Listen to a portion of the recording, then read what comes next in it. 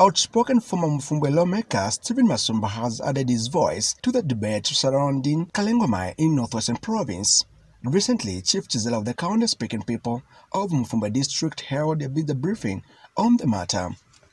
The aim of the meeting was to brief residents of Mufumbwe over the prolonged closure.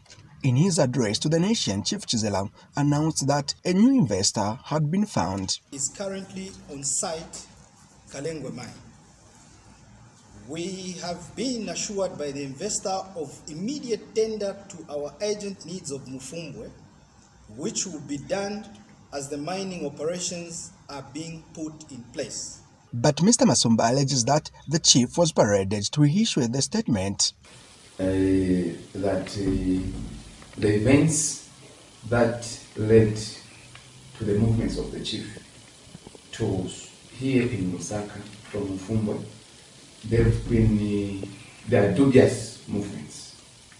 There are dubious movements in the sense that the chief is more or less like he was abducted from his official palace.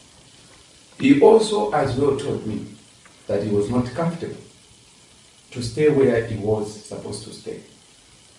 Because the challenge was that he was duped with the view that he was being brought here for medical attention. Mr. Masumba says he expects the Minister of Mines, Richard Musukwa, to address the nation on the matter. And so that, first of all, you should have been shocked, even you, as the media house, that how do you find a person who was not even in government to begin insinuating and creating a perception as though government has already given a mining license to an organization? You should have been very conscious, first of all. If I were you, I could have given serious queries there. Because the guy in his statement went on to suggest as though government had already decided. But the procedure, the government does not operate like that.